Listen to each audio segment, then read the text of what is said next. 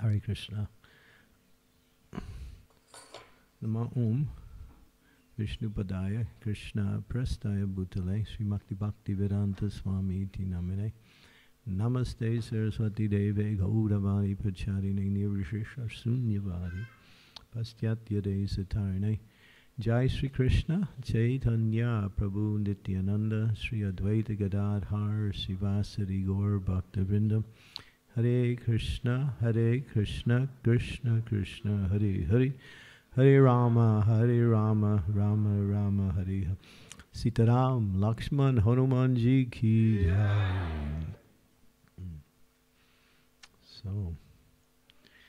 So we have designated this particular presentation on some of the background of the appearance of the Lord. It says in the Bhagavad Gita, Yada Yada Dharmasya Glanir Bhavati Bharata Abhutanam Adharmasya Tadatmaham Srijamiyaham. This verse is actually fundamental to practically all the manifestations and incarnations of the Lord, but particularly in relationship to Sri Ram's appearance. From time to time, and even now in the present society we live in, the world gets overburdened with irreligion, sinful activities, and persons who propagate sinful activities in the name of progress for humankind. So we see that wherever that situation becomes a burden on Mother Earth, and Mother Earth is a devotee, she's a very great devotee of the Lord, and when the burden becomes too much and the population becomes disturbed and the demons become profusely in abundance, then something is done on the higher realms to rectify the situation. Many times a great soul will appear to change the direction of the world, and the Lord will send someone from his personal entourage to do the work. But sometimes even that is not enough. And so when it becomes out of proportion, then he comes himself. And in this particular situation, we see there was a great burden on the earth. One powerful Rakshasa. Rakshasas are more advanced than the humans. There's a planet that's outside of the Earth planet. It evolves around the Earth. It's an invisible planet, and it's the planet of the Rakshasas. There's many various types of living beings who are considered within the category of the 400,000 human beings who have various characteristics and, what we say, activities that are either above the human beings in terms of piety and morality and religiosity, and then there are those who are lower. Rakshasas is an interesting race.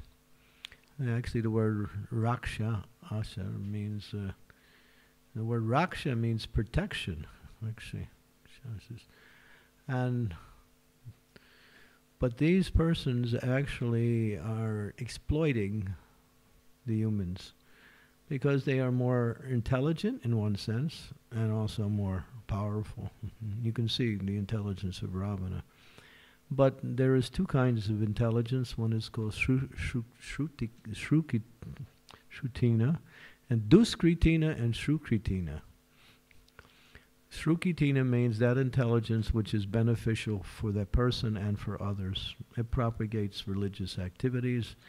It helps to develop society in so many, what we say, needed ways. But then we have the other one. Duskritina means good intelligence but wrongly directed.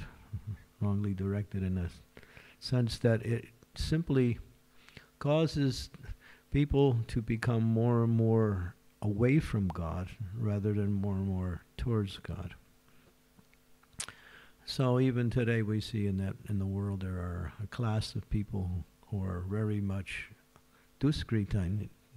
They're always making things in the society that pushes God out and propagates the principles of materialism as the goal of life. And the world is somewhat, of course, in this age, and what we present age we live in, the Lord is incarnated in the sound of His name. Kali Kale Nama Rupa Krishna Avatar Nama Hoite Hoya Sarva Jagat Nishtara. So that is actually considered to be an incarnation of the Lord. It's non-different than the Lord, and the Lord appears in this sound vibration of Himself in this age to rectify and purify the conditioned souls. And He also sends His representatives, the great spiritual teachers and others, to lay the groundwork for the propagation of the Lord's appearance in the form of the holy name. Sri Chaitanya Mahaprabhu is actually also the incarnation in this age.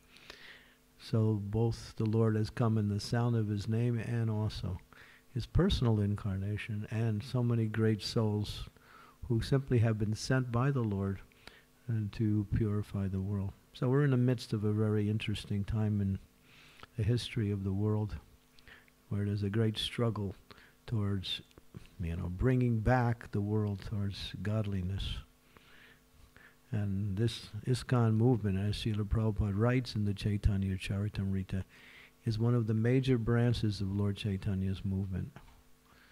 And what is that branch? It's one of the key forces which is destined to make a change in this world.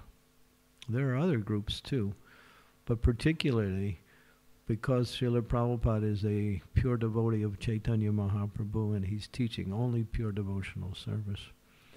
And we are his followers, so we are directly involved with what we say, bringing about the Yuga Dharma, bringing about the propagation of religious principles in this particular age.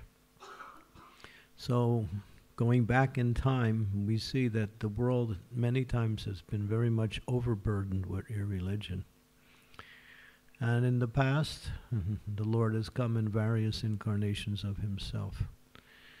And this particular incarnation, as Srila Prabhupada said, Ramadi Murti Sukala Niyamena Tishta Nana Avatara Akaro Bhuvanesha Kinchu Krishna Swayam Samabhavat Paramam Pamanyo Govindam Adipurusham Tamaham Bhajami. Prabhupada quotes this verse, Ramadi, not just Rama, but Adi. That means Ram and all the other incarnations of the Lord are also manifestations of the original incarnation, or original personality of Godhead, Sri Krishna. Sometimes this is misunderstood in spiritual circles and religious circles, and that Ram is, distinct from Krishna, or Krishna is an incarnation of Ram, or Ram is, Shiva is the supreme and Ram is an incarnation of Shiva. There's so many, what we say, misunderstandings of the actual character and mission and identity of Sri Ramchandra. And so this verse from Brahma Samhita, spoke by Lord Brahma, which is the greatest authority within our sampradaya, is that he is the main manifestation of all the incarnations of Krishna. Out of all of the innumerable, unlimited incarnations of Krishna, Ram is first. And so Ram Adi means Ram and the others. So he's given particular distinction as a key incarnation of the Lord. And within the realm of spiritual existence, we have two levels of existence. We have Vrindavan Dham, where Krishna and his cowherd friends and all his internal associates, they worship Krishna in the mood of Krishna being their friend, their perfect lover, their son. In other words, Krishna is not worshipped in the highest form of spiritual existence as the Supreme Personality of Godhead. He's worshipped only as the best of all personalities and the most lovable object. And the residents of Sri Vrindavan Dham are not interested in hearing about Krishna as being God. And when they tell him that, they simply dismiss it and worship him as their naughty child or their best friend or the best of all lovers. So this is the highest realm of spiritual existence, and this is what Lord Chaitanya is teaching us. But below that is the Vaikuntha realm, and there are unlimited, innumerable, uncountable planets in the Vaikuntha world, and the topmost and highest and most spiritual of all, in terms of the Shakti that it carries, is that Sri Ramchandra.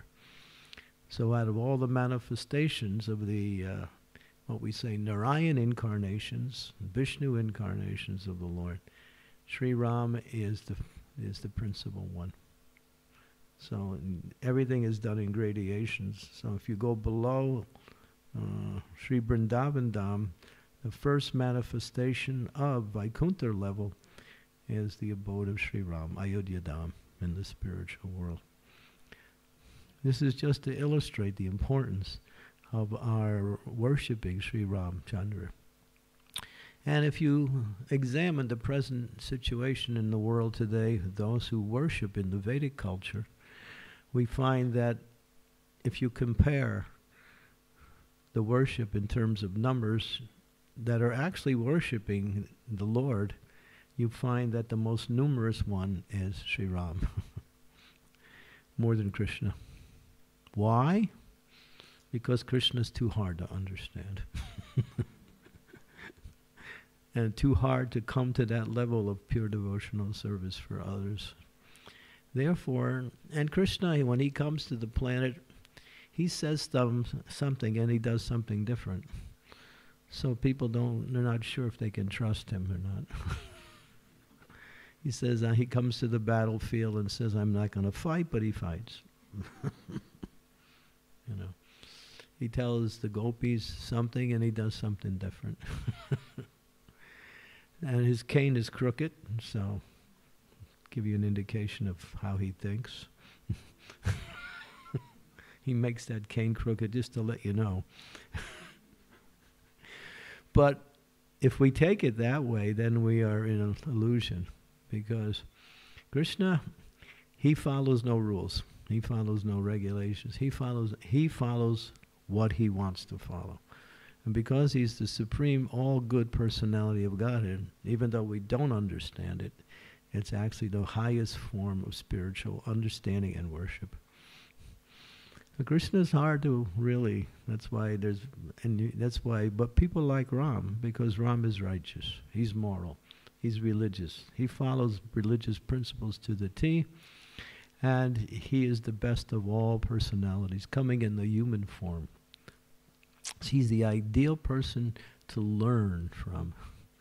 We can learn so many things from the Ramayana. And we've been already trying to bring some of those essential teachings from these particular pastimes.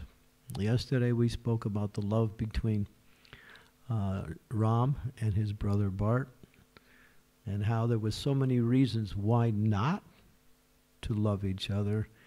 They pushed all that aside in their love. It was love trying to conquer love. Who can be the best to show love? And Ram won. He never loses. He never loses. So, and if also we spoke about when people somehow mistakenly judge another person, it causes havoc in the life of each of the individuals. Judging without understanding, or misjudging. Two very when we say very close, loving brothers, Vali and Sugriva, a little misunderstanding, jumping into conclusions, all of a sudden the whole situation changes. They become the worst of all enemies. We'll speak a little bit about that in another particular pastime, about the misunderstanding between Sita and Lakshman, which is really a fundamental principle to understand how, I don't want to get into that at this particular point in the lecture, we'll speak about that later, but how words can really destroy relationships. Words that are not meant to destroy relationships, but spoken out of tension rather than right intention. Right intention is there, but it's mixed with intention. The tongue wins over the mind. It happens all the time. That's a nice lesson from the Ramayana. Two very, what we say, inseparable personalities who are so close to each other in loving relationships, in the mood of respecting each other in that relationship, all of a sudden have a tremendous argument and disagreement. So we can see these things and how to avoid them. But I want to begin simply by narrating a little bit about the appearance of Lord Ram. Because the appearance of Lord Ram is quite interesting in the sense that it shows well, there's many reasons why the Lord appears, of course. We mentioned one of them. But there are many, many other deeper reasons. And apparently it was due to finding an heir to a very successful kingdom on earth, Ayodhya Dham. Ayodhya Dham was 96 miles in length and 24 miles in width. It was a big city. And it had hundreds and hundreds and thousands, maybe even millions of inhabitants. And every one of those inhabitants were God-conscious, religious, moral.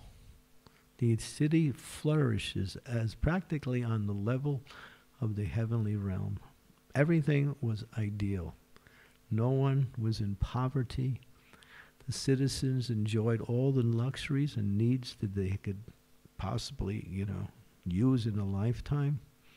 Everything was nice. Everyone was working according to their dharma, their occupational nature. And if there was any outside enemies, it was immediately destroyed by the power of their unity and by the power of the leadership that they had. And what was that leadership? A great king called Dasarath. His name, Das Arath, means 10 chariots. He was such an amazing fighter that he could fight with 10 persons on chariots at the same time and defeat them. It's inconceivable from our perspective. Sometimes we see some cartoons and it looks quite fantastic. And we get a little idea from this imaginary world of, fairy tales. But actually these things are not something that is created by someone's mind. That people were so qualified. Because as the ages come closer and closer to Kali, and then eventually as Kali Yuga progresses, people are less and less qualified in every aspect of life. Not only spiritually, but also materially. To make electronic gadgets, Prabhupada said that's Sudra work. Everyone is thinking, there's so much technology. But Prabhupada says, it's just Sudra. It's just manipulating the material energy, that's all. Real advancement of a society is the qualities of the 3 higher orders, which provide the necessities and direction and administration of the society. And what do you see in our society? Is there any Brahmins? Outside of the religious groups in the society itself. If somebody can tell 2 people how to love each other better, he's considered a guru, That's today's society. Yeah, right? What is glorified in Kali Yuga is things that are, more like animal propensities. How to eat better, how to sleep better, how to wake up better, how to keep your health together, which is, if you live a normal life, it's not a problem. But because we don't live a normal life in this society, the technology is destroying everybody, and then they have all these people teaching you how to become healthy at the same time. You can see our society is all screwed up, to use a very, vernacular terminology. So yeah, this is the situation in the world today. And so, therefore, but if you go back 2 million years, this is actually the appearance of Ram was 2 million years ago in the Treta Yuga. At the beginning of the Treta Yuga, the Lord appears. And so people were highly qualified. Even they had some really powerful demons who were mystic yogis who could disappear and appear. Look at Ravana. He was so powerful. He was intelligent. His father was Vishwarava, one of the greatest of all Brahmins. His mother was a demon. That's how he became a demon. It says that the son takes on the qualities of the mother, the daughter takes on the qualities of the father, generally. I'm not going to say, that's not an absolute principle, but that's generally the case. That is generally the case. And so, Ravana, his father was a great sage, Vishwarava. But he also had a brother named Vibhishan, who was a great personality also. But still, he had his mother's characteristics. And then he followed that and became not only a demon, but one who was actually causing havoc all over the world at the time. But there was this other kingdom, Ayodhya-dham. But there was one thing missing. Everything was perfect. Now, Dasarath, he decides to make some confession. He calls all the important people from all the areas of society for a huge conference. All his ministers are there, all the army leaders, everyone who has some responsibility in society. Huge assembly. He appears within the assembly. Everybody is wondering what Dasarath is going to say. And he walks in. He's got his sword on his side. And he's a powerful, powerful king. He's elderly, but still, it didn't affect the fact that he was still very powerful. He comes, and he walks in very regally, respecting everyone, honoring everyone, acknowledging everyone's presence. They all acknowledge his presence. They all stand in honor of him. He takes the throne. And now he's looking at everyone how to explain what he wants to explain. It's not good news. What is that news? He is not happy. He has everything except one thing, because it's a duty of a king to arrange for the heir of the throne. He's about to retire. He's no longer feeling the need to take that position. He needs a son. And he had how many wives? I mean, there's different versions of the Ramayana, but if you go to Valmiki Ramayana, you find he had 353 wives. We mentioned that yesterday. Why so many wives? 3 wives were what we say the prominent ones, the main ones. That was Kaushalya, Kaikeyi, and Sumitra. But there was another personality on the planet at that time. Who was that? Parasuram. And Parasuram was a manifestation, or actually an incarnation of the Lord. And his service was to destroy or rectify the lives of the Kshatriya kings who were leading the world but not qualified to lead. Why? They were proud. Prabhupada explains this element of pride. Pride causes one to make so many mistakes. When a person becomes proud for whatever reason, because of position, intelligence, bodily beauty, or for whatever character, or even by certain accomplishments that they may have done, whatever reason, pride. And when that pride grows, then it causes problems for those who are with them or working with them. Why? Because they think, I am okay. I am great. I am successful. You have to listen to me. And pride causes one to make mistakes by treating others in a lesser position. Seeing others as simply instruments for one's own, what we say, success and gratification in life, and not appreciating others for whatever qualities and what we say achievements they may have. And if they do it, it's simply pretense. So there were a lot of places within the world where had these kings who were very successful but very proud, and became a burden. And so the Lord came in the form of Parasaram. And he didn't like Kshatriyas. He didn't like Kshatriya. His father was Jamadagni. And Jamadagni was killed by, what is his name? He had so many arms. Arjuna, something Arjuna. Kartavirya Arjuna. Kartavirya Arjuna was such a powerful soldier that one day he decided to hold the river back while he was taking a bath. He had 1,000 arms. And Ravana was bathing upstream. And when the river was not flowing, Ravana got really angry to find out what happened. And he came and he attacked Kartavirya Arjuna. Kartavirya Arjuna just picked him up like a little puppet and threw him, get out of here.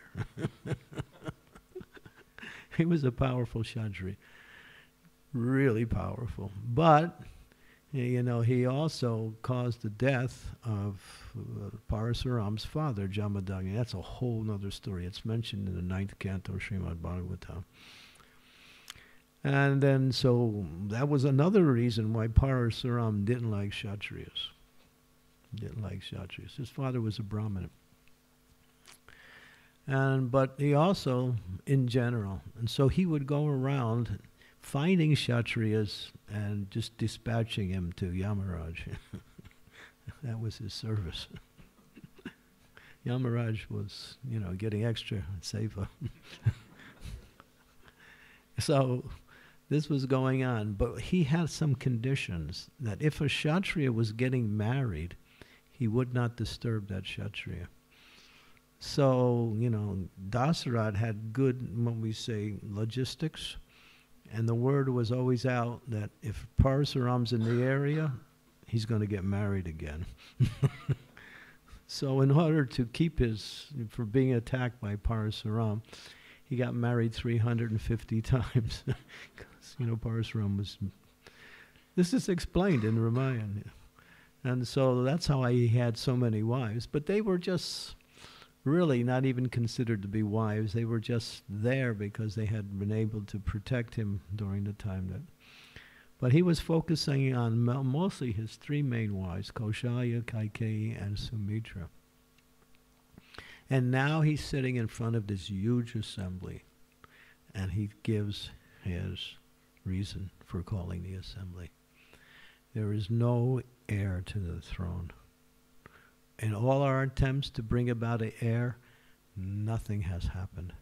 There has been no issue coming. I am unhappy. I don't know what to do. Please give some advice. There was one sage there. His name was Vasishta. Vasishta knew, because he heard from Sanat Kumara, the 4 Kumaras. It was Sanat Kumara. Out of the 4 Kumaras, one is named Sanat Kumara. That there will be a personality who will appear in this dynasty of Dasarat, who will be a great personality and will rule the world as the successor of Dasarat. Nobody knew that except Vasishta. Vasishta, when he heard what happened in the assembly, he made that declaration. When Dasaratha heard that, although he didn't become completely happy, he became hopeful. He believed it, but at the same time, he wanted something quick. He was thinking, we want to bring that personality. How to do that? There is no one who could perform that sacrifice to bring that. Is there anybody on earth? Vasishta says, there is one person. You have to bring that person here. Only he can perform the sacrifice. No one else is qualified. Who is that person? After he gives his talk in the assembly, he consults with his ministers. This is the business of a Kshatriya, not to simply make decisions on their own. It's explained in the scriptures there are three kinds of leaders. There's one leader who takes advice from what we say wise counsel and carries out that advice. There's a second kind of leader who goes to the council, gets their advice, and decides whether to take it or not. And there's a third who doesn't ask anyone. Nowadays we find that, because I'm the leader, whatever I say, it's right. They don't take advice. Or maybe they do from certain persons who are like them. Ravana was the second one. He would get advice from his ministers, but he would judge whether he thought it was good or not. That was Ravana. But Dasaratha, he wanted to know how to bring that heir to the throne. There was one person. And then it was explained, do you remember? There is a kingdom not far from here. I can't remember the name of the kingdom, but the name of the king was Ramapad Maharaj. And he was ruling this kingdom. And there was many, many, many years ago, Dasaratha had one child. It was a girl. Her name was Shanta. And Ramapad he also had no issues. So Dasaratha was good friend with Ramapad, so he gave him his daughter as a gift, so Ramapad would have a child. So Shanta was living in the kingdom of Ramapad. And many, many years ago, that kingdom had a complete drought. There was no water for years. And Ramapad was, the whole kingdom, he didn't know what to do. But there was one person who could make the difference. He was living in the forest. His name was Rishishringa. Rishishringa was a son of Kibanda, I think it's Vibanda. Vibanda.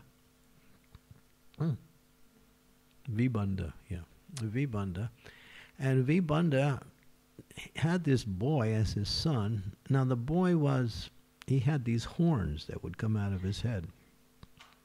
So that's what he got the name Rishishringa. It means one who has horns from their head.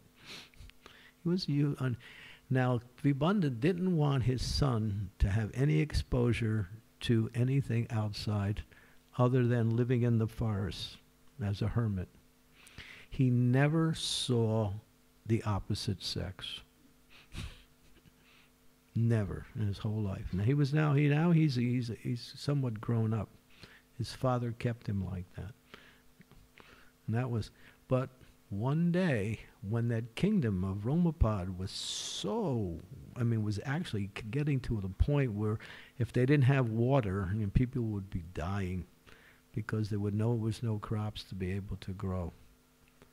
So the ministers told the Ramapad that in that jungle there is Rishishringa, and only he can he can change this drought, no one else. So, but Vibanda was protecting him. He didn't want anything, So, and Rishishringa, he was happy, living a life of, a renunciate, living in the forest. His father took care of him nicely. He would do his pujas, he would do his mantras, he would do his homas and his various yagyas. And so, but there was a need. So Ramapad decided, along with his ministers, to try to bring Rishishringa to the kingdom, because they said, if you can bring Rishishringa to the kingdom and marry him with your daughter Shanta, then together they perform the sacrifice, and then there will be rain. How to get Rishishringa to the kingdom? This is a very good brahmachari story. Any brahmacharis here? There's a few. Maybe you're all brahmacharis, but or brahmacharinis. And we can extend that definition to mean different things. It means one who follows very strictly their ashram. We could use that definition too. So even in the Grihastha ashram, one can have those qualities if they follow very, very carefully that ashram accordingly. So the plot was to take these ladies and dress them up as men and carry with them all kinds of nice gifts, and especially sweets. So they had these 3 ladies with baskets of sweets and flowers and dressed up like... No, they weren't. I'm sorry, they weren't dressed up as men. They were ladies. They were actually coming as ladies. Now, they knew they couldn't go there if Vibhanga was there. So they waited just at the right time when he left to go to gather some food for his ashram. And then they came. And they start singing very sweetly to Rishishringa. So many nice songs glorifying the Lord and glorifying, higher religious and moral principles. And Rishishringa, he was thinking, these are strange-looking men. They have a different shape. So he was looking at them, because he never saw a woman in his whole life. And his father never told him about that. And so he's looking, and then all of a sudden, they're coming close to him, and then, they smell good. And they're offering him these nice gifts that they brought with him, and smiling at him and singing, and all of a sudden he's feeling like something's changing in me. I don't know what it is. But I'm not sure how to deal with it either. So this was going on. And, and then his mind actually became quite, we might use the word in a loose way, disturbed. And then these ladies left. And then, but that disturbance wasn't something negative, it was something positive. He was attracted. He couldn't understand why he was attracted, but he was attracted. Has that ever happened to you? It happens. Prabhupada said, your love for Krishna is like the natural love between man and woman. He would use that example because he would say, no one has to teach that quality. You grow up and you just look at the other side and there's an attraction, right? It's just normal. That's just the way it is in the material sense. Prabhupada would use that example in terms of our relationship with Krishna. So in the same way, of course that's material and temporary, where our relationship with Krishna is eternal and, spiritual. So now he wants to meet those ladies again. And he's not, so he waits again when his father leaves, and then he leaves his ashram. And then he actually goes to the kingdom of Ramapad, because the girls invited him to come also. He said, come and see us, and we'll give you some more nice sweets and sing to you and so many nice things. Love. You heard about it, right? Okay. So I have to act according to my ashram, so please don't condemn me. At least right now, anyway. So he's, so he actually comes, and then when he comes to the kingdom, he meets the girls again, and then he's attracted. So he gets married to Shanta, and then Romapad performs the sacrifice, and the rains come.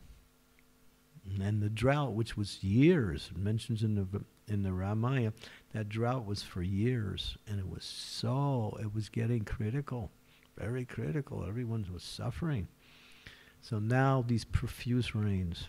So Vashishta says, if you want to have someone who is qualified, there's only one qualified, that is Rishishringa. You have to bring him here. So, and go to Romapad, because Romapad is your friend. His daughter is actually your daughter, and so Rishishringa is actually your son-in-law. So Dasarat, his ministers, they come, they ask Romapad. Romapad immediately agrees. Rishishringa comes to the assembly. Now, before performing this great yajna, which is going to be done in order to bring about children, he has to establish unrivaled supremacy around the world. So, for 1 year, they have to send what is called it's a horse. They have to perform the Asmameda Yajna. It's the Asmameda Yajna. It's called the challenge horse. So Dasarat's armies follow this horse, and this horse goes from kingdom to kingdom. And anyone who doesn't accept the supremacy of Dasarat as king of the world will have to challenge his armies. And if they just welcome the horse and offer their respects and honors to the army and the horse goes to the next kingdom. So this goes on for a year. So 1 year, that horse traveled everywhere, and nowhere did anyone, try to stop the horse. And then the horse comes, and then there's a sacrifice performed, and the horse is giving a new body, and then that horse actually becomes a great personality in its next life. So, and then after successfully performing the Asmameda Yajna, now they're ready to perform this yajna to bring about the birth of a great personality. So Rishishringa is there, and he's doing the yajna. And in the yajna ceremony, everyone is really like, we can't really wait for the results. Finally, during the yajna, when it's going on and there's prayers and the fire sacrifices there, the Brahmins are chanting the mantras, it says that if the Brahmins are not qualified and they chant one syllable of the mantra wrong, you get a different results in the yajna. We have the example of, what was his name, that big demon? Vitrasura, yeah, Vitrasura. Yeah, Indra, was it not Indra, but who was that personality?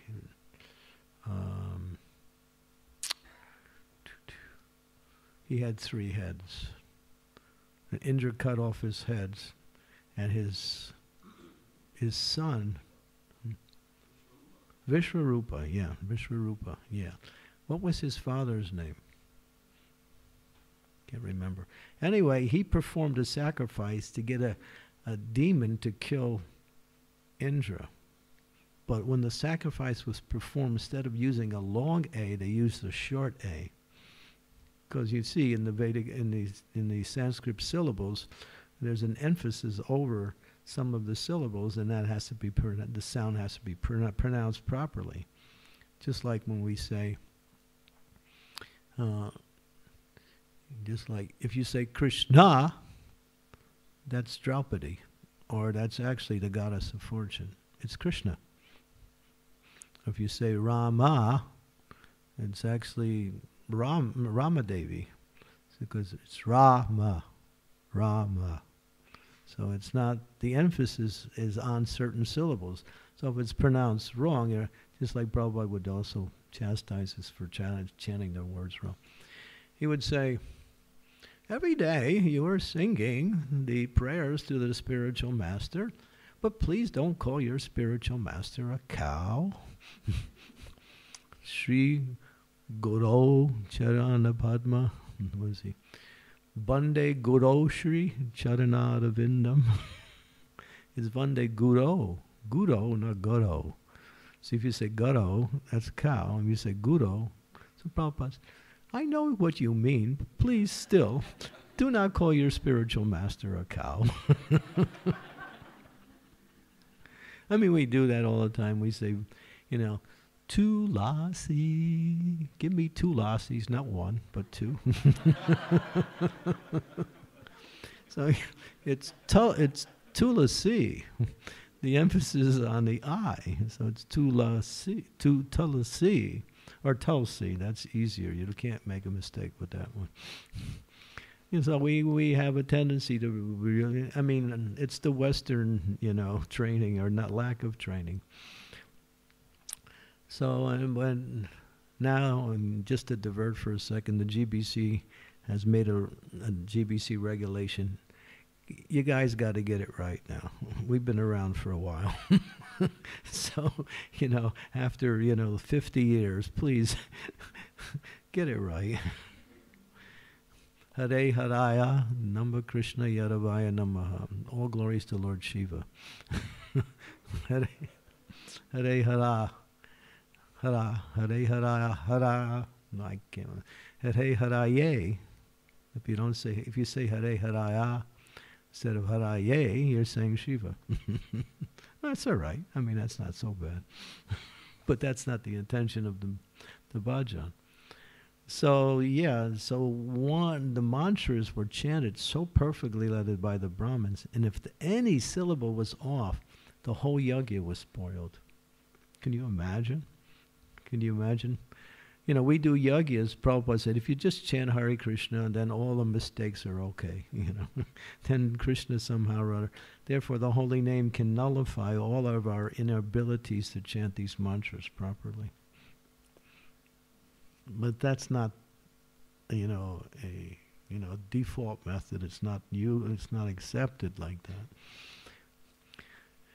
Anyway, they chanted the mantras, and the mantras were so perfectly chanted by the Brahmins, and Rishishringa was just the ideal Brahmin. I mean, he was perfect in all respects. And then, out of the fire comes this big black personality, and he's got this big golden pot in his hand, and he emerges from the fire, and everyone sees his personality.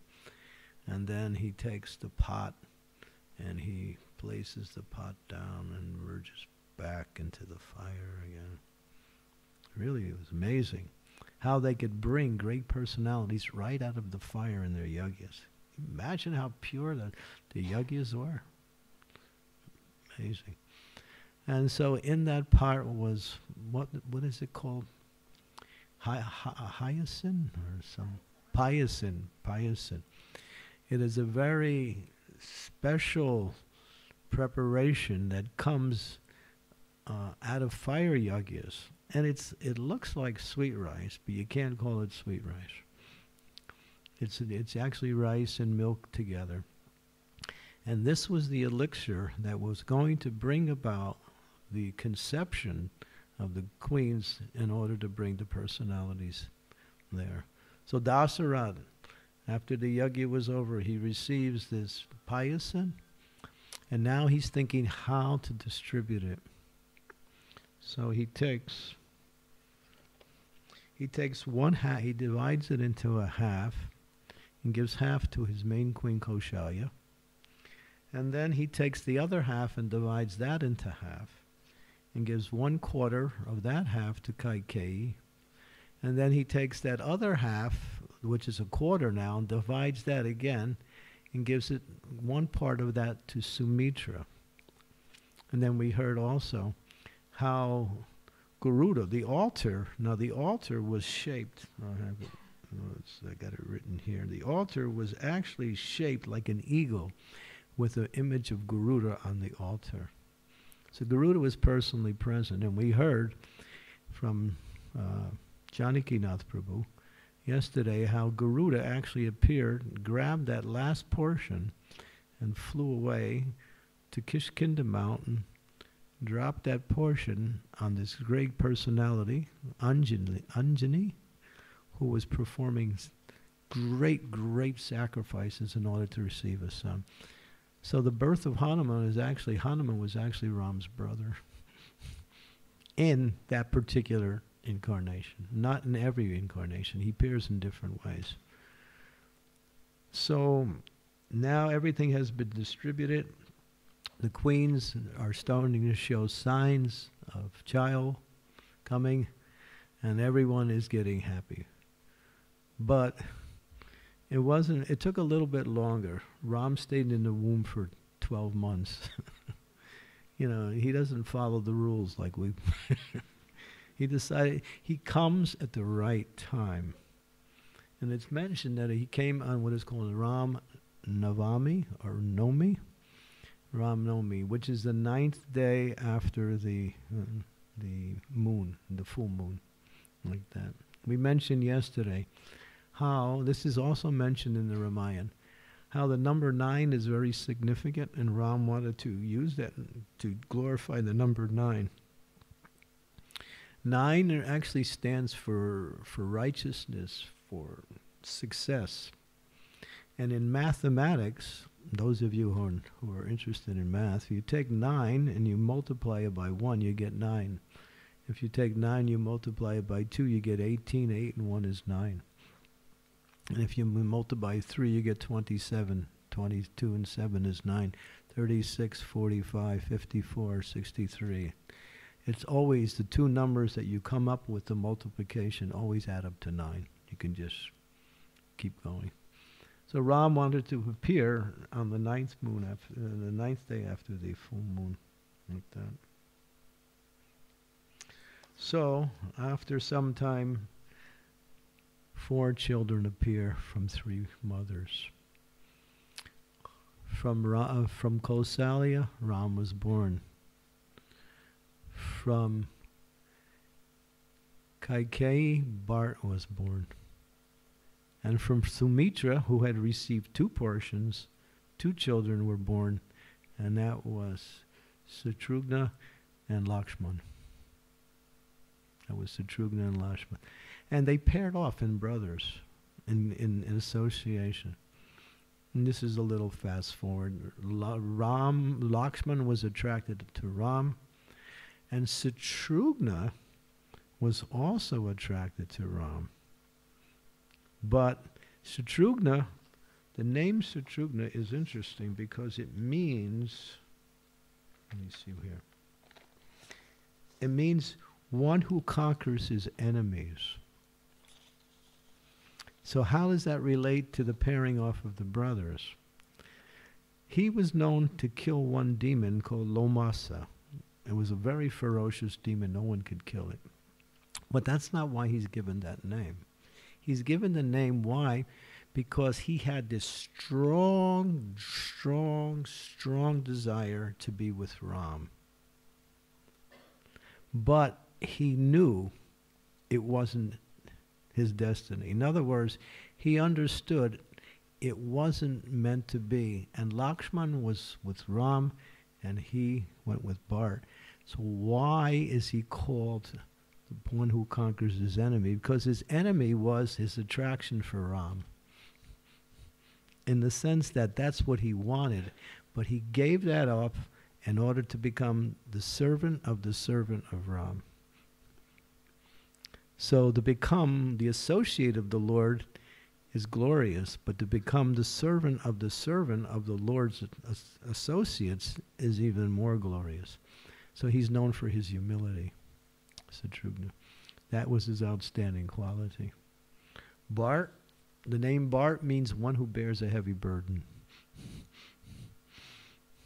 And what we heard just yesterday, and how he had to accept criticism from all the citizens, be implicated in his mother's, what we say, program to make him the king. And so many, he was misunderstood. And yet he never complained about what's happening to him. His only concern was to bring Ram back and have him rule the kingdom. So the word Bart means one who bears heavy burdens. So watch, if you name your child that, you can expect certain things may happen. It's true. They say if you name a girl according to a river, Kalindi or Saraswati, you can expect that she will be going everywhere. Yeah, I mean, you better be careful with names because they actually have meanings attached to them. One devotee, he wanted to name his son a particular name. And I knew if he gave him that name, the kid would be a rascal. So, but you know, he said to me, Guru Maharaj, give a name to my son, but this is the name I want. I said, give me a few names and I'll let you choose from one of the ones that you know. Now give me a few, I'll give you a few names and you choose, you know. No, that's not right. Give me a few names and I'll choose one of them. Yeah, that was it. He said, well, I only have one choice, so. So I said, okay, it's your choice. But don't ask me for the next kid, you know, because, I mean, if you're going to ask me to give a name, you know, it's just like, okay. I'm willing to, you know, do it, but if you want me to give it, to just bless you with the name you want, then why even ask me? So he named him a particular name. I won't mention the name because there's some people in this audience who have names like that. So if you want to know, you can talk to me later. It's a nice name. So yeah, names also have certain, you know, characteristics and that's connected with the name, like that. So, and Lakshman means, let me see what I wrote it down here. Lakshman means wealth, or service. That wealth that is the service to the Supreme Personality of Godhead. That wealth that is the service. And Ram means one who gives pleasure to everyone. Rameti, or Rama, means one whose life is simply for the pleasure of others. And we see, Ram did that. Everyone he met, everyone loved him. And even when he killed the demons, you know, they got the best possible results of their life, being killed by the Supreme Person. So Ram was all auspicious, like that. So now these 4 children are growing up, and they're a little mischievous. Ram was never like that, but only one time did he perform mischief to someone. He would never cause anyone any difficulty. One time, he took him and his brother Lakshman, they had this, I don't know what it was, but it was something, it was filled with water, and they threw it at Mantara. You heard about that. And she didn't like it, and she got hit with it, and they all started to laugh. That was the only time. So Mantara never liked Ram. And we also understand that she was the person who instigated Kaikeyi against Ram by poisoning her with this idea that Ram is actually, you know, against your brother, and therefore he's not even qualified to lead. Therefore, your brother should be the personality to rule Ayodhya. So, but that was just one childish mischief. Say, oh, they grew up together as best of friends, And they paired off in their relationships, and they were close to each other like that. Ram is the Supreme Personality of Godhead. Sometimes he is understood to be Narayan, and within the Chaturvyuha there is Narayan, Pradyumna, Aniruddha, and Sankarshan. And Lakshmana is Sankarshan. Satrugna, I think, is Aniruddha, and Bharat is Pradyumna.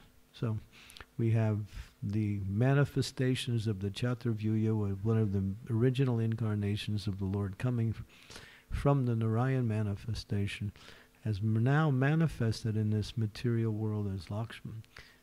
Lakshman, Bharat, Satrugna, and Sri Ram. So now they appeared in the world like that. So what are some of the reasons why the Lord appeared? There was actually 4 reasons given in the Ramayana. 1 is to kill Ravana. The demigods had petitioned Lord Brahma that this Ravana is causing so much happening. You gave him all these boons, and now he's using the boons against us. Brahma, when Brahma did that to Hiranyakashipu, the Lord told him, hey, why are you causing so many problems? You and Shiva, you're always getting me in trouble. Because the demigods, especially these 2 powerful demigods, what was their service? Their service is to accept austerities that are given by persons and grant material benedictions. But they're supposed to discriminate, but sometimes they don't discriminate. So, Ravana performed so many austerities, and when Brahma came, he said, what do you want? He said, I want to be free from death, and then he named all kinds of categories. But then he thought, humans? Yeah, they're just so puny. Don't even, you're insulting me if you give me that benediction, to be killed not be killed by humans. That's why the Lord appeared as the best of all humans. And then his brother, Kumbhakarna, he was just as, he was also performing austerities too.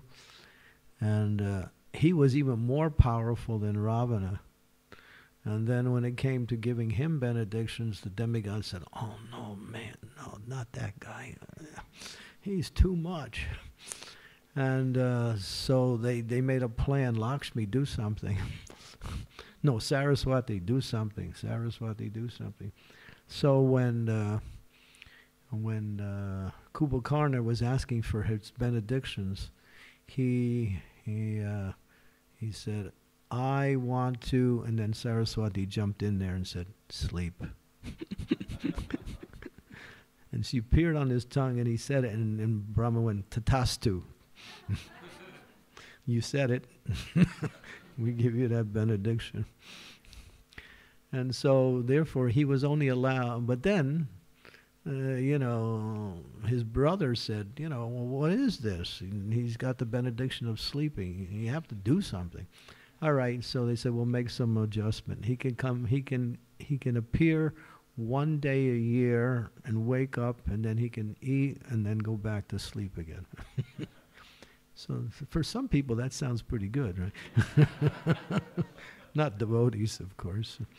Of course, if you go into certain brahmachari ashrams, you might get a little experience of that mood of Kumbhakarna,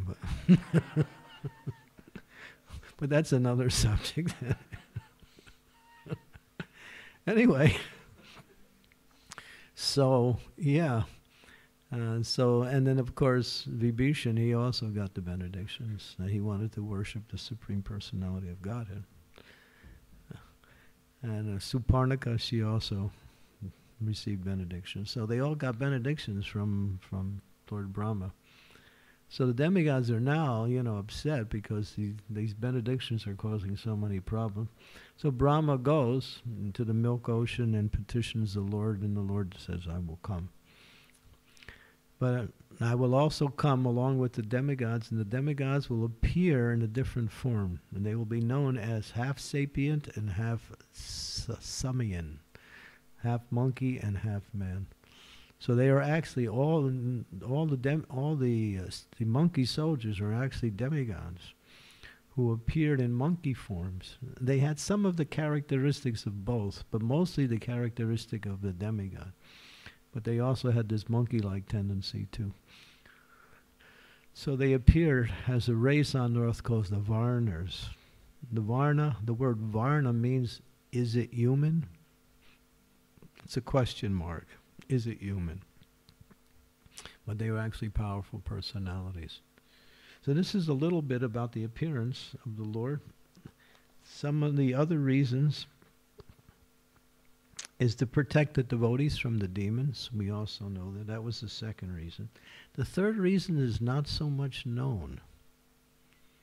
It's an interesting reason why the Lord appeared, and it was to simply satisfy Lakshmi Devi. Lakshmi Devi, the Lord is always being surrounded by his devotees, and Lakshmi doesn't have any private time with her husband. So we know the past time when Ram was requested to go to the forest for 14 years, his beautiful consort, Sita Devi, she said, I want to go with you. He said to her, you can't go in with me. The forest is so dangerous. It's cold. It's dark. What will you eat? How will you live? You're accustomed to luxury, palaces, fine food, servants.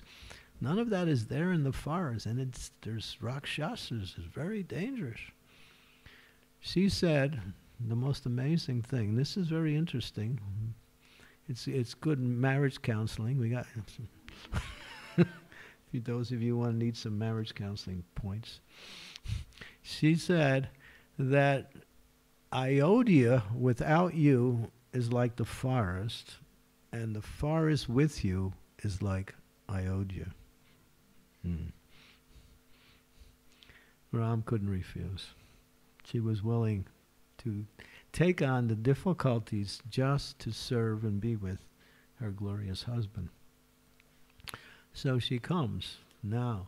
So this is one of the reasons why they had time together in the forest, Lakshmi and Ram, or Narayan and Lakshmi. So in order to fulfill the desire of Lakshmi, the Lord also appeared and came to the forest just to satisfy her desire for association. And the fourth reason, I wrote it down. I'm still trying to understand what I wrote. Maybe someone can help me. It says the Raghunath deity and Ram and teaching how to worship, because actually Ranganath in South India, in the Sri Rangam temple, is actually non-different than Sri Ram. It's non-different than Sri Ram.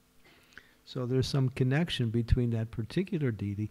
So he manifested himself as that deity, and he's in that reclining position as Narayan in the spiritual world. So that's mentioned as the fourth manifestation or reason for the appearance of the Supreme Personality of Godhead. So I wanted to narrate a few other pastimes in the Ramayana to help us maybe learn some of the more important parts of spiritual knowledge that we can take along with us. But before I do that, is there any questions or comments based on, today's very glorious day to honor the Supreme Personality of Godhead, Sri Ram?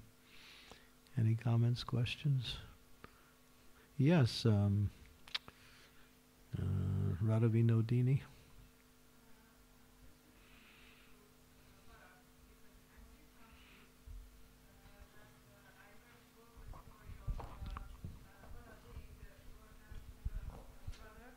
And also the other story when this story of Bharat Maharaj and the deer. And is it the same personality or different, or what happened? What's the other pastime? The deer and what's the other one you referred to? The other that Bharat is being Lord Ramachandra's brother. Bart is? Or did I? I just, when you didn't have the mic, I couldn't hear what you were saying.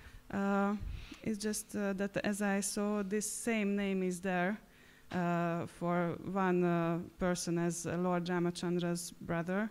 Bart? Yes, and for this pastime that Bharat Maharaj and the deer. Oh. So is it the same person? No, not at all. Yes, it's no connection. Okay. No, that was Bart. He was the son of Rishabdev, who ruled the world, and the world became known as Bharatvarsha after some time. Before that was Ilavadi Varsha, and because his rule was so influential, the world's name was changed to Bharatvarsha. But it's not the same personality. No. Okay, I was a bit confused by this. No, he's the son of Rishabdev, but the Bart that appeared with Lord Ram is actually an incarnation of the spiritual Chaturvyuha manifestation of the Lord. Thank you very much. Yes, Prabhu. Excuse me. Sorry, thanks. There's a lot of people who blaspheme against Rama for sending Sita into a second exile. After people start casting aspirations on her character for living in Ravana's palace for a year. Oh, whether she was polluted by that. Yeah, but then a lot of people point fingers to Rama for sending her away after listening to the accusations that people make. Yeah. So what would you say to such people who say he's not Maryada Purushottam because he, on the say-so of a few people, he abandoned his own wife who was pregnant? Well, there's a reason why he did that. And that's a long story. The real reason. If I had my notes in front of you, I could read it, because it's about 9 pages describing why he did it. And I get this question a lot, especially from ladies. That Ram, look what he did to his wife. Yeah, so how do we understand that? There was a reason behind that. And it has to do with 2 demons who performed austerities in order to get liberation.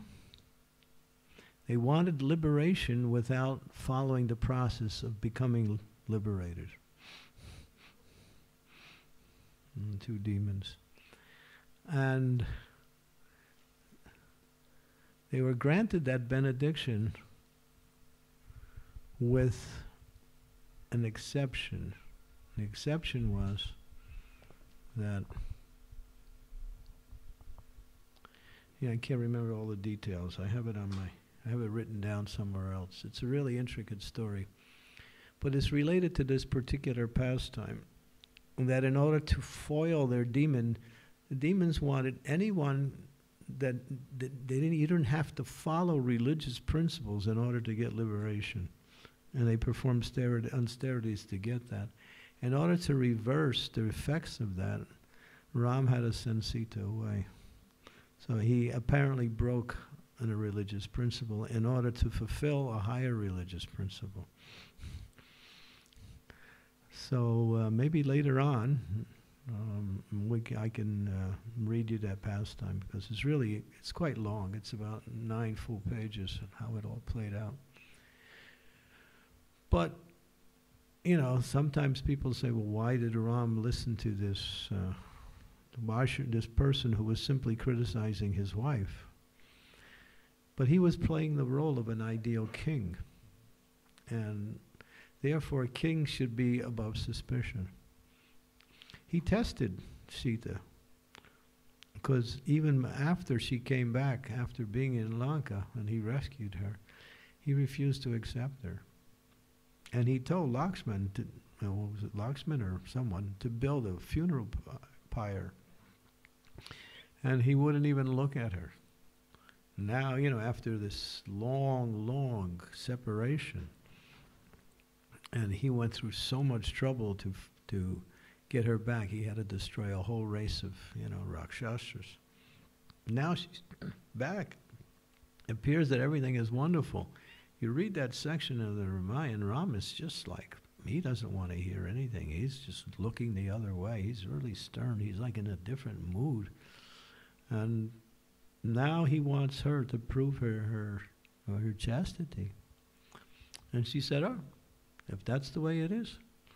And she walked into the fire, and out of the fire came Sita, untouched by the fire. And it proved that she was not, and at least bit polluted by, apparently, being in Lanka, not in the association, but in the proximity of Ravana. Because association actually means if you agree with the person, then you're in association. You can be with you can be in a room with so many people, but if you're in a different mindset, you're not in association. Association, Prabhupada said, means affection for. When you develop affection for materialists, you associate with them. You develop affection for and service to devotees, then you're in association with devotees. You can be in a room full of devotees and not be in association of devotees if you're in a different consciousness. So association is a state of consciousness, actually, or a mood like that. So she was never in that mood. And she came out pure. The fire got Agni and showed and brought her out. And then Ram took her back. But then when he heard that criticism, but that same person, he later appeared, the person who criticized his wife. His wife was out all night, and she came back, and he said, "Where were you? You were out all night. I don't know where you went. And now you're coming back. You think I'm like Ram, accepting my wife back after she's been with another person?" He said, "I'm not like that." So he was exclaiming his morality that it was even better than Ram, because Ram has accepted Sita back. And some people were thinking that Ram was actually in the wrong mood. He was accepting his unchaste wife, but he wasn't. She was chaste. He made a mistake. That same person later took birth in Krishna's pastimes and was killed by Krishna. He was the washerman that refused to give Krishna the clothes. When Krishna came to Mathura with Balaram and they came to this washerman, they saw these nice clothes. Krishna wanted the clothes. He said, who do you think you are? These clothes belong to the king. You'll be punished by the king. And Krishna just, boom. All right. That's why Krishna is hard to really he gets right to the point. He wanted to, do a little fashion show. He didn't want to waste time with this guy. So he just took the clothes and, Krishna is perfect because he is the Supreme Personality of Godhead, and therefore everything he does is perfect. We just don't understand it. So to understand Krishna means to actually perfect your life. It's easier to understand Ram. That's why more people like the worship of Ram. But Ram is glorious. He also does things that are hard to understand. But with a little investigation, you can understand why. There's always a reason why. And Krishna does it because he wants to. Sometimes you talk to a person, "Why'd you do that?" "Because I want to." "Why?" "Because I want to." There's a certain quality about you that you like, that you want to do something, and you don't have to explain it. If you always have to explain why you're doing that, sometimes it's a problem. And you have that. People don't understand sometimes why we do what we do, and we don't have to make a declaration of the reasons why I do everything. You get to know the person, it becomes easier to understand.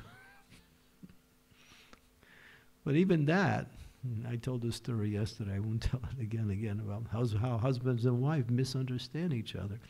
And it's the misunderstanding that causes the break, not the actual situation. It's simply the misunderstanding. So, okay. Any other questions? Yes. Sri Devi. And then Tulsi Manjari next. This fourth reason for the appearance of the Lord as Lord Ranganath is that the Murti that appeared after the Lord left the planet, or he manifested as the Murti even while he was present? There are two different Murtis. One of them is after he left, and one was during the time he was there. There was one. There was that story of that one Brahmana that was living in Ayodhya, and he would only take prasadam when he saw Ram. So every day he would come and see the Lord, and then he would eat his breakfast. But when Ram went traveling for a while, and then this person was fasting because Ram wasn't there. So finally, Lakshman said to Ram, "You have a really devoted. He's really your devotee. He will not take any food or even any water until he sees you. But now it's been a long time, and he's practically on the verge of death." So Ram said, "Okay." And so he manifested a deity of himself and said, "Give him that deity, and then he can worship me every day in the form of it. It's non-different." So that deity was one that he manifested during the time when he was there. And later on, he also manifested a deity that was later manifested as a deity of himself. So I'm not sure if that's the Ranganath deity. You'd have to do a little research on that one. Okay, Tulsi Manjari, yes.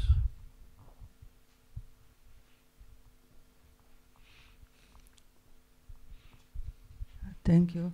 You mentioned that Rama is appear like human being, but my question is, what is different between appearing Krishna when he was in earth and Ramayana?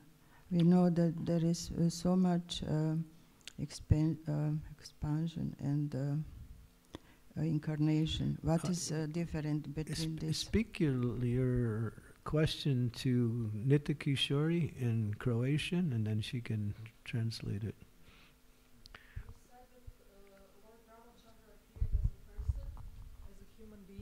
So you said that Lord Ramachandra appeared as a human being, as a person. Mm-hmm. And what's the difference between his appearance and Lord Krishna's appearance?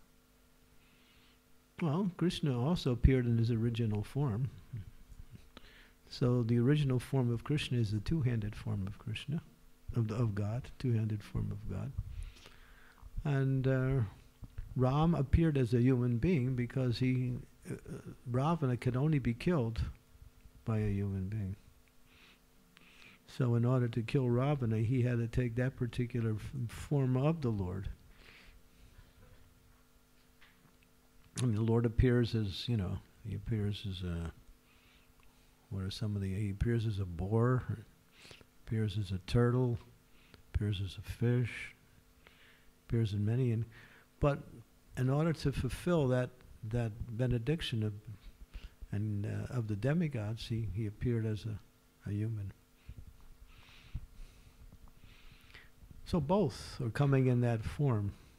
But Krishna's original form in the spiritual world is a two-handed form. So both appeared in human, we call it not human being, but human-like form. Human-like form, because although they appear in that form, they're not human. They're completely in what we say transcendental existence. Their bodies are completely spiritual. When you say human, you talk about a defect. The word human also has the connotation of being defective. So, but the Lord's form is not defective, it's perfect. Yes, Bhaktigamya.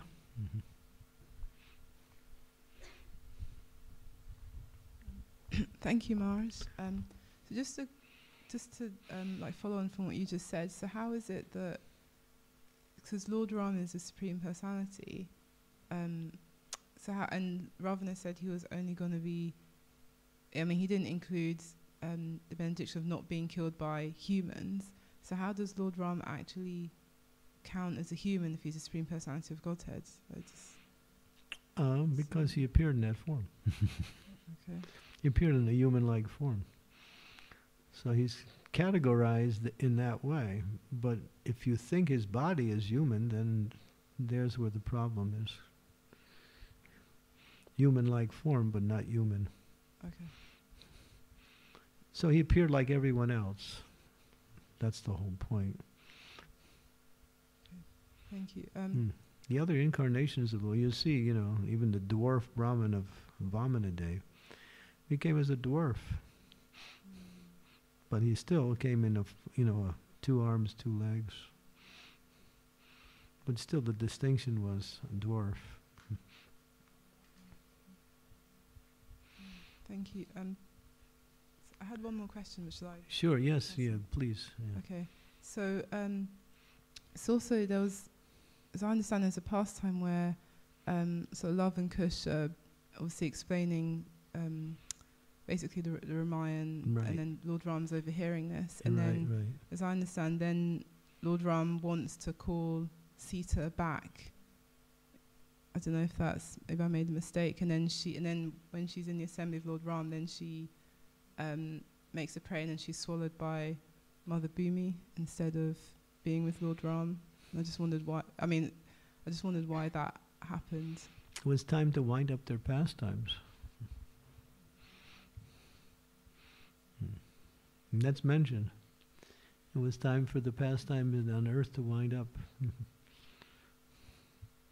So she appeared, she again entered into the earth, like that. That was the only reason that I know of. There may be other reasons why she disappeared in that particular way.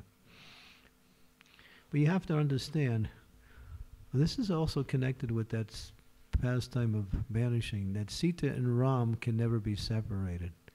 Therefore, those demons said, yes, the only way the benediction cannot be fulfilled if God and his energies are never separated. So therefore, in order to destroy those demons, he separated himself from that, from Lakshmi Devi or Sita Devi, in order to destroy that benediction given to the demons. Because the demons were propagating that you don't have to follow religious principles, you can get liberation anyway. So in order to destroy that, and they said the only condition is that Sita and Ram will never be separated. And therefore they were thinking, how is it possible? Sita and Ram could never be separated. So they used that as the only consideration. And therefore, in order to kill those demons, he sent Sita away. That's the, now I start to remember that pastime. Yeah. But it was time to wind up the pastimes. I don't know how long the Lord stayed after that, but not very long after that. Yes, any questions? Any more questions? Okay, I'm going to narrate one more pastime because we're supposed to go to 9:30. Is that all right? Or you want to take a break, chant Hare Krishna, and relax, or do you want to hear more? More? Okay. Okay, we'll hear more. So, Ram kills 14,000 soldiers single-handedly. Some of the best soldiers in Ravana's army, headed by some of these best generals. What was her name? Trishula and Dushanam and some other general. Single-handedly. Suparnika, she sees the whole thing. Sister of Ravana, comes back to Ram. Actually one soldier got away. His name was, what was his name? Anyway, one soldier was not killed. He got away. He also came back and told the whole story to Ravana. And then Suparnika, being thwarted by Lakshman and Ram, she became angry. She wanted some vengeance. So she went to her brother and said, you know, she describes the beauty of Sita and says, you know, this person's perfect for you. Ram gets all excited hearing, Ravana gets all excited hearing about this personality who is so beautiful. He wants to add her to his collection.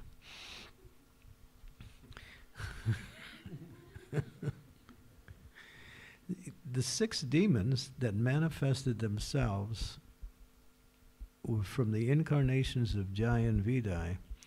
We have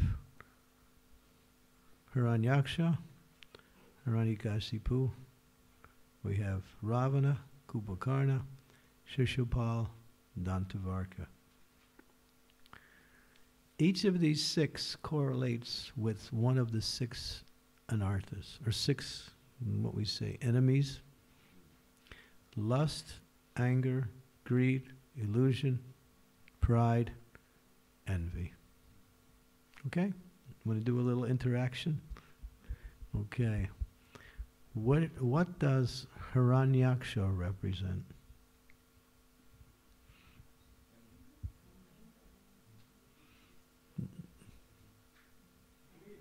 Who said? He said anger. He said greed? Greed, he's right. He was so greedy he exploited the earth for all the gold, and the earth fell from its orbit. He was a personification of greed. Hiranyakashipu.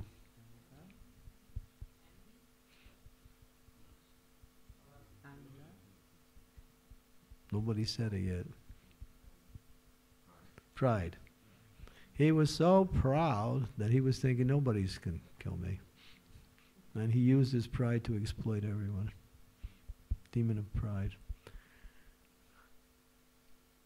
Kumbhakarna? Illusion. I can be happy by sleeping. I go into illusion to experience happiness. Kumbhakarna. Ravana? Lust. He was so lusty. His main queen, Mandodari, was so chaste and so faithful that she's glorified along with Lakshmi, Anasuya, and Sita and others as being ideal in all womanly characteristics. There's verses glorifying Mandodari. She was so faithful and chaste to Ravana. He had the best, and he had many more other wives. What is the message? Lust is never satisfied. The more you try to satisfy lust by feeding lust, it becomes like a raging fire. You have a fire, you put wood on the fire. When you put wood on the fire, what happens? The fire goes down. You feed your lust, you feel better for a while. But that fuel on the fire will just take a few minutes, and what does it do? It burns. And then the fire becomes stronger. So this is the understanding that by feeding lust, we're not actually conquering it. Therefore, one has to perform austerities. One has to perform austerities and turn lust into devotion. Like that. And so, yeah, so lust is never satisfied by feeding it. So the example is given how a devotee works. And the example is a tiger. A tiger's in the cage. And the tiger is depending upon food coming. He's in the zoo. So someone doesn't feed the tiger for one day. What happens? The tiger becomes a little more ferocious.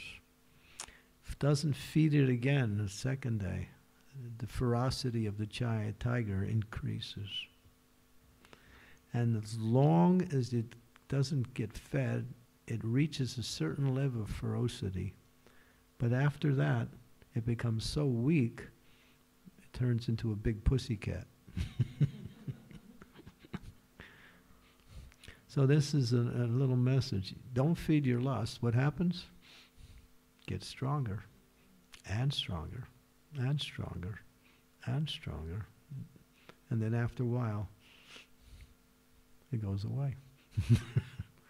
Prabhupada said, you got an itch, and you think, oh.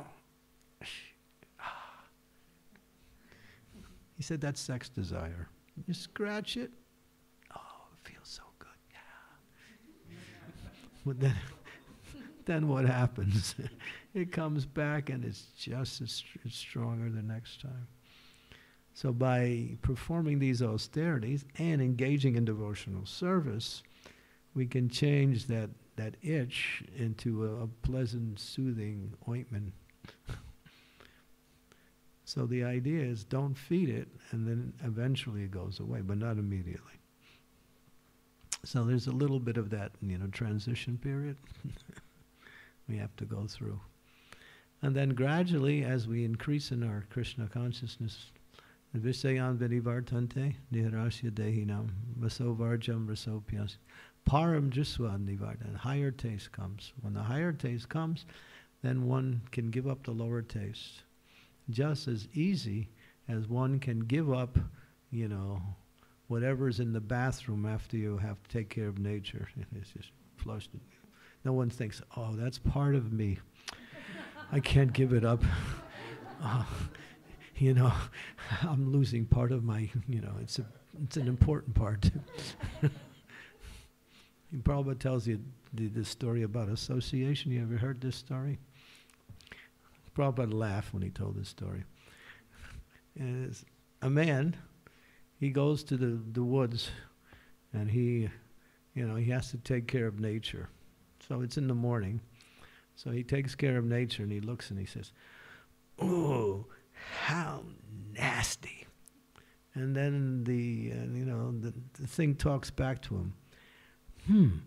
Last night I was a pakora, and due to my association with you, this is what I've become.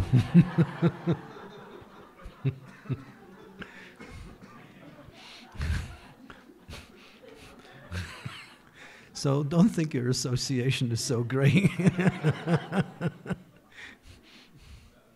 Prabhupada like that one.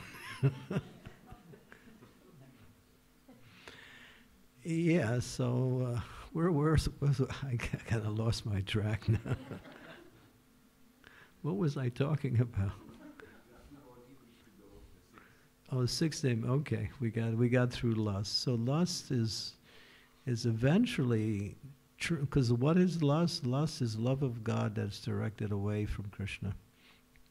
When that lust is again directed towards Krishna in the form of devotional service, it retains its normal, natural, pure state of love of God. That's why lust is so powerful, because it's just love of God transformed into the desire to enjoy separately from Krishna. That's why it's very powerful, because it's actually our nature. And then the last two demons, we have Shishupal and Kumbhakarna. What's left? Which one? Shishupal is envy. He was so envious of Krishna. When he was born, he had 4 arms. He was a great personality. He was Krishna's cousin. His mother took him to an astrologer and said she wanted to hear about her baby. And the astrologer said, when he sees the person who will kill him, 2 of his arms will fall off. So then, Mataji's there, and she wants to have a birth ceremony for the child after 1 year. So she invites Krishna to come. Krishna says, I'm not coming. You don't want me to come. She says, no, that's your cousin, then you should have to come. She's pleading. He said, all right, but you be prepared. So, and then when the baby sees Krishna, 2 of his arms fall off. And then her mother says, Krishna, you're going to be the cause of killing my child? He said, I don't want to, but he hates me. He hates me, but I'll give him a benediction. He can blast me for 100 times, and if he doesn't go over 100, it's okay, and then he can start from 0 again. I mean, without stopping. And so, but he can go 99 and then stop, take a break, and then start again from 0. But if he continues over 100 times in a row, then no more benediction. So, yeah, during the Rajasuya sacrifice, when Krishna was elected as the greatest of all personalities, Shishupal was besides himself in anger and envy, and he just started blaspheming Krishna. And then he and Krishna's counting 94, 95, 96, 97, 98, 99, 100, 101. Boom! He gave him a haircut at a little bit lower than finished him off. So and so Krishna had to fulfill that. So he was so envious of Krishna. And Prabhupada says, somehow or other, you can dovetail these other qualities in Krishna consciousness, but envy, he says, Matsarya, cannot be dovetailed. That has to be given up. And Bhaktivinoda Thakur says that of all of the 6 qualities, envy contains all of the other 5 bad qualities. Why? Because it's that principle that has caused the jiva to fall to the material world. Envious of Krishna, and therefore we carry that, not we, but anyway, the principle is that people carry that towards each other, and no one's happy with each other because this element of envy. I'm not happy because you are you. And I'm not happy because I'm not you. Or I'm not happy because I'm me. And I'm not and you're happy because you're you, and I'm not happy because you're happy about being you. So it takes different forms. Or then it actually takes the form of did anybody read that book by Gaur Gopal? The Secrets of the Mysteries of Life, the Secret Mysteries of Life. He tells one story about envy in there that's really powerful. A corporation, and this one person, he's working in a corporation. He's so good at his job. He's doing revolutionary work to bring new products on, and his co-workers get envious of him. They don't like it. So when he's out of his office, they go into his room and take his computer and delete stuff from his computer. Finally, at one point, they deleted all his information. This is, because, you're successful, and I'm not happy because you're successful. That's envy. I want to be successful. But a devotee thinks, if another devotee gets the mercy of Krishna and does wonderful things, that's my happiness. That's bhakti. When we see someone else doing well and getting the mercy and getting what we say, certain accolades or benedictions that come with getting the mercy, a devotee thinks, wonderful. We're on the same team. We're all trying to serve Krishna. But this envy is very subtle, and it comes out in different forms. So that was Shishupal. And the last one was Dantavarka. Krishna was on his way back to Vrindavan, knowing that the demons might attack Vrindavan. So he was in a hurry. Dantavarka stopped him and challenged Krishna to a fight. Krishna just dispatched him real fast. He had other business to do. Dantavarka took out his club and hit Krishna in the chest, and nothing happened. And then Krishna knocked his club away and just punched him and finished him off. Boom! Gotta go. So So Krishna's cool. He's really cool. and you know, he's the coolest. And Ram, he's righteous. Can't call Ram cool because, you know, he does all kinds of things. Krishna does everything.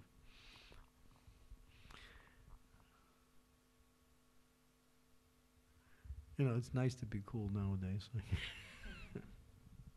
Maharaj Swami was telling one story, and I was sitting there, how, you know, how language gets messed up sometimes or changed around. So, this was in GEV, and he was telling this one story where he just gave a lecture, and at the end of the lecture, one young man came up and said, "That was bad." And Maharaj said, I'm sorry, I'm sorry, you know, maybe next time I'll try to do, you know, he was very humble. And the boy walks away. And then later on, somebody must have informed him. And the boy came back, he said, no, I meant, you know, that was good. Because the word bad now means, hey man, that's bad. That's bad. I'm still left over from last night. So, you know, we're still going. It's going to happen again tonight. So, yeah, so how, you know, how things can get, words can also be changed around. So Ravana, now he's angry. He wants to do something, and he's afraid to approach Ram directly. He's a little cautious, so he goes to Maricha. Maricha's retired. Maricha's living in the forest. He was a powerful demon, and he had been he shot by an arrow with Ram, and it knocked him 800 miles into the ocean. After that, he gave up. You know, he retired from demon work. He went on the employment line. He sat in the forest. And now Ravan is coming. He said, you know, my dear Maricha, you know, you are expert at sorcery, mystic power. You're the best. I need your assistance. I will have a mission for you. And he said, what? And he said, when he said the word Ram, immediately Maricha practically went in convulsions, because he was so fearful of Ram that if he heard any word starting with R, he would immediately become, you know, like apprehensive, nervous. He said, Brahm, forget it.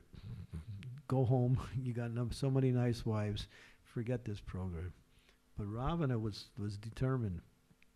And he tried to convince him. Marichi wouldn't be convinced. So finally he said, if you do not do this program to lure Ram away from Sita, I will kill you. And so he gave him the ultimatum. And then Maricha's thinking, either way I'm going to die. If I follow you, I'll get killed by Ram. And if I don't follow you, I'll get killed by you. So I think it's better to die the other way. Now, he did make one mistake in his calculations. What was that mistake? Can everybody figure it out? What was the third option that he did not think of? Surrender. He could have just went to Ram, fell at Ram's feet. Ram would have forgave him. Ram was so merciful. He didn't do that. Maybe he didn't, for whatever reason. His demoniac intelligence didn't allow him to think. And so now he's on the mission. And Sita's there. They're in Chitrakoot. They have 1 year left in the forest. And so now this demon takes the form of this beautiful deer. And his deer is so beautiful. It's not only beautiful, it has all these gems all over its body. And the gems are just like translucent and beautiful colors. And the deer is prancing around and just right outside the hermitage. Sita's there, Ram's there, Lakshman's there. what happens was Sita becomes a little attracted. Oh, Ram, look at that deer. How beautiful. It would be so nice to have that deer back when we go to Ayodhya. Please get that deer for me. She apparently falls frail to these propensities of material desire. So Ram doesn't say anything. And then she persists, trying to say, I'm your wife. She gives so many reasons why she should have the deer. And then, Lakshman's looking at the deer and he's thinking, this is not part of the 8,400,000 species. Something else. But and for whatever reason, Ram didn't notice, or at least he's covered by the Yogamaya potency. And so then the deer starts prancing away and running into the forest. Sita goes, oh, Ram, please get that deer for me. Oh, so there he goes. Go ahead, please. So, Ram says to Lakshman, I'm going. You stay here and you guard Sita because there's so many Rakshasas. This is a dangerous place. So Ram goes following the deer. Now Sita's there with Lakshman.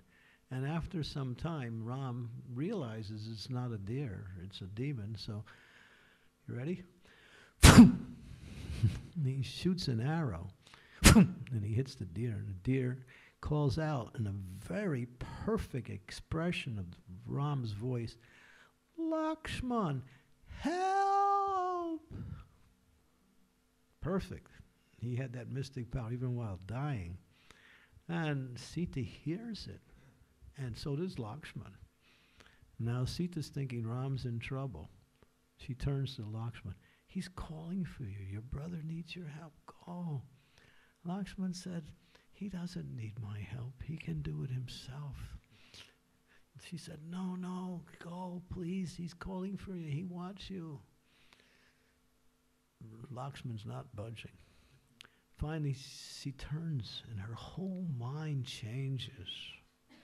Words. Take the words, W-O-R-D-S. Sticks and stones can break your bones, but words, names can never hurt you. You've heard that little jingle? They say, somebody says something, the words will never hurt you, right?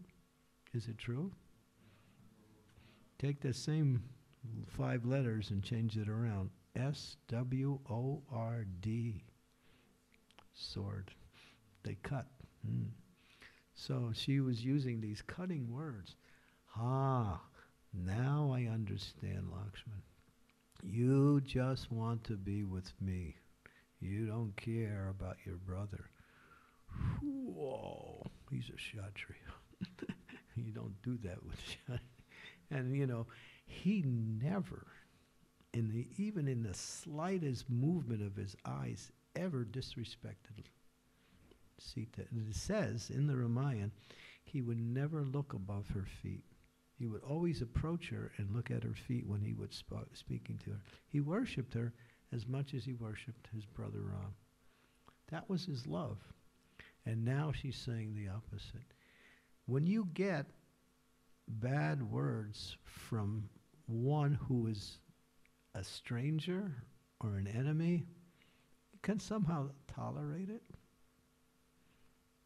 And when you get bad words from someone who's close to you, it goes right to the heart. It's like a sword cutting you. And if you're not expecting it, and you don't expect it from dear ones, right? That hurts even more. And sometimes it's just intolerable. You just want to go. You don't want to even stay around anymore. It's just... So therefore, what is the message? Always think before speaking. Or try to think about how your words are going to affect the person you're going to speak to. When the tongue destroys the intelligence and speaks what the rascal mind wants, and one doesn't use their, what we say, good sense of cautionary reflecting on what is about to happen, then sometimes we say things and we don't even mean it. We don't, a lot of times when we do that, we don't even mean to hurt someone, but it comes out and it's accepted in that way. So being sensitive towards those persons you're speaking to means to know a little bit about them. The other day I said something funny, which I thought was funny, but the person I said it to didn't think it was funny. So they didn't say anything, nor did they even react to it, but I can understand my joke was not so much appreciated. So yeah, sometimes we make mistakes and we somehow speak wrongly, or sometimes we are in a disturbed situation for whatever reason. It has nothing to do with the person that you're with. And then you speak that disturbances to others. And it comes out, and it's not about them or the situation, it's just that you're disturbed. I remember I was doing some volunteer work in one place in America. We were doing some feeding homeless, so we would go to a kitchen and we would cook for the homeless. And so there was various volunteers that were coming. So there's one man, he was coming every day. And then one day he came and he was in really bad mood. Nobody could talk to him, and he was just lashing out. So, somebody said something, well, why are you like that? He said, I didn't have my coffee today.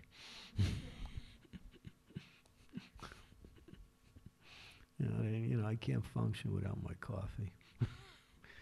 So it has nothing to do with the situation, is that somehow we're disturbed and it comes out. So that has to be checked by introspective and seeing how the words will affect another. So when we get it from someone who's close to us, and that's how Lakshman got it. He said, all right, I will go, but I know you won't be here when I come back. He actually told her that. He said, but I will give you some protection. He took his bow and he drew a circle around Sita and said, stay within this Chaturvyuha. You will be protected. Don't go outside. And he left. And of course, at that time, Ravana came in the disguise of a sadhu, and on the plea of not eating, and using that as a way to get the sympathy of Sita, he lured her out of the circle. He was standing outside and he said, oh, Mataji, I haven't eaten for days. I'm so hungry. Please give me some food. She said, come here. He said, oh, I'm so weak. I can't even move. Please bring it. So she got, a little, bewildered by him. And she steps out. She didn't follow Lakshman. And that was the whole capture of Sita. And then when Ram realized that Lakshman came to the forest and saw Lakshman, he immediately said, let's go back, Sita's in danger. So when they went back, then they realized what had happened. And that's from what here, and then the whole Ramayana starts to unfold into the, recovery of Sita. And that's a beautiful, the whole Ramayana is just filled with, there's so much love in it, so many good qualities that devotees can hear about and appreciate and glorify the Lord with. It's just filled. But there's a lot of anguish in there. It says that when Hanuman, when he hears the speaking of the Ramayana, he cries. He cries. He's overwhelmed just hearing how Sita had to be separated from Ram. It breaks his heart. Like that. Okay, so the message of this particular story is be a little reflective in how we communicate either actions and words with others. And this lesson is for me. Sometimes I get a little overwhelmed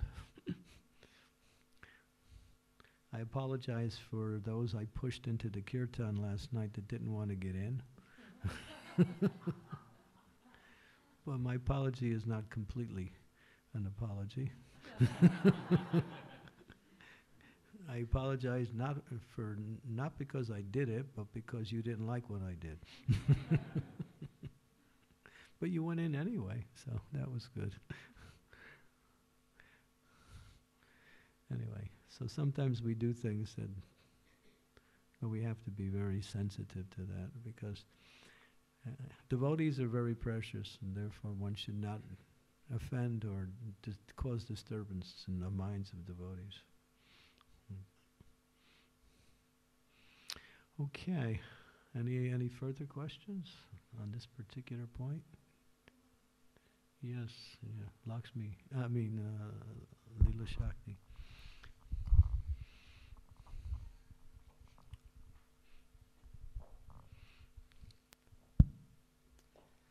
Thank you for wonderful insight into Ramayana again, Guru Maharaj. From today's narration about Mother Sita, my question is that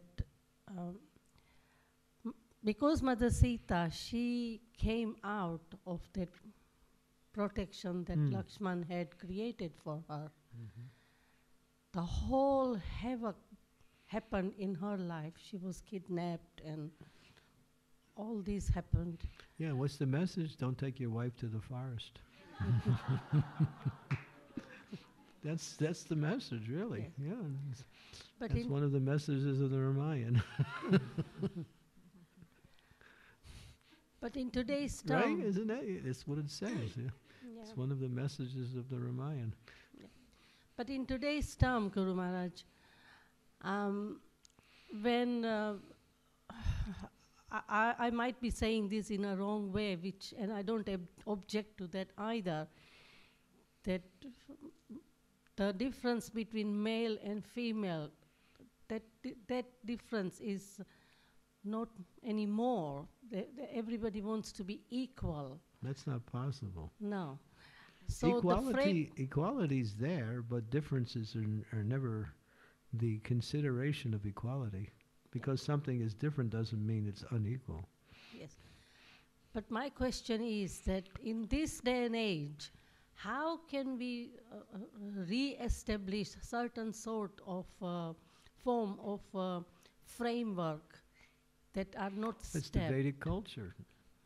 We have to re-establish those principles of the Vedic culture, which are taught in Srimad Bhagavatam and in other scriptures. If you follow that, you're actually working towards re-establishing that. But even within spiritual circles, it seems to be impossible because of the conditioning and because of reinforcement by society. It's not even practical in some sense. People think it's even impractical what the Vedic culture is giving as far as the ideal behavior in terms of, gender and ashram, They think he can't do it. But in the life of Mother Sita, there was a havoc caused by only one personality. But in today's society, the society at large, female they choose not to live under the framework of the Vedic culture, and that is why the havoc is caused all over the world almost. Yeah. If you hear Prabhupada's lectures and lectures of other acharyas, and they teach, because the Vedic knowledge is something that is coming from God. It's called aparushad. But aparushad means not spoken by man. Coming from divine sources. But the point is that the whole society is topsy-turvy. If you want to really establish roles, you have to change the whole society around. You can't just change the roles and expect the society to go on the way it is. That's why the whole process of Krishna consciousness, the foundation that Prabhupada really wanted to push, in terms of our preaching is to reestablish Varnashram. And he said that this is my unfinished part of my mission. And he said it's not Varnashram, but it's Daivi Varnashram. Spiritual Varnashram.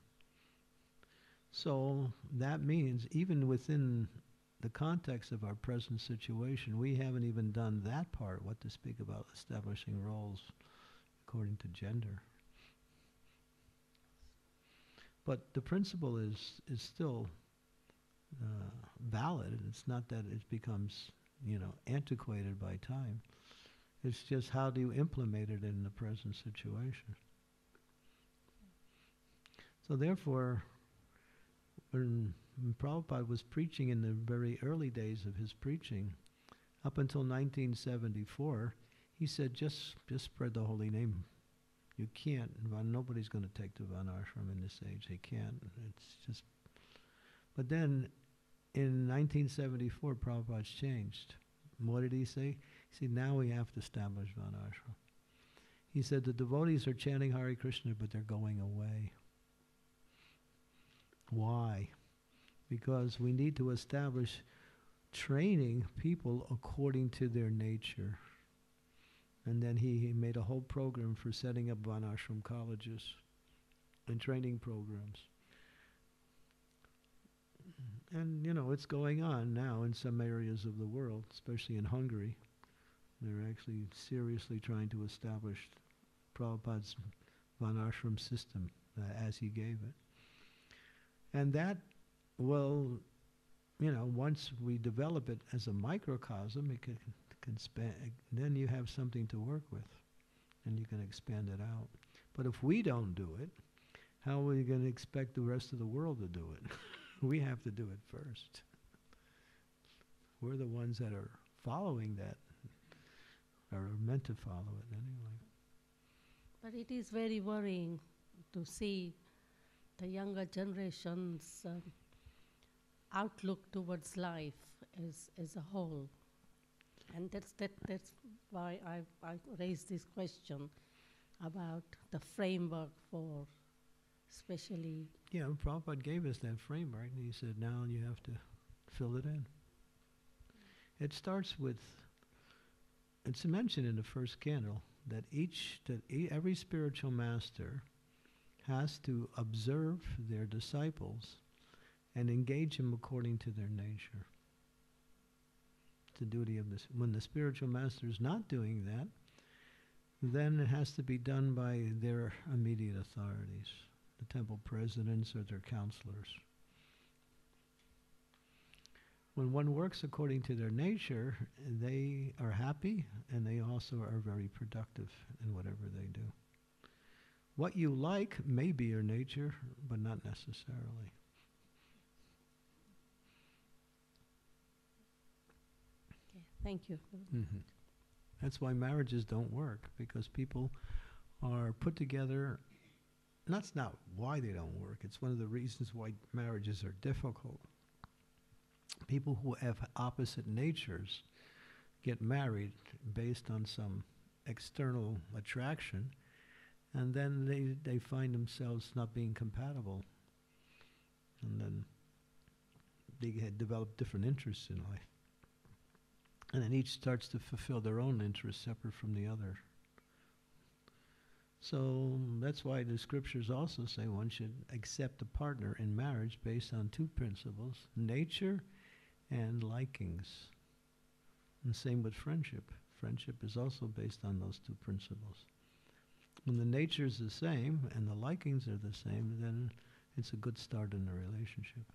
It's a foundation for that relationship. That's why we have counseling, in order to bring that awareness about, so people can understand, how they can be happy. Why are devotees not happy? They're practicing Krishna consciousness because their material or their life as maintaining themselves in the world is not up to the standard of what is necessary for what they need. And therefore it impinges on their spiritual practice.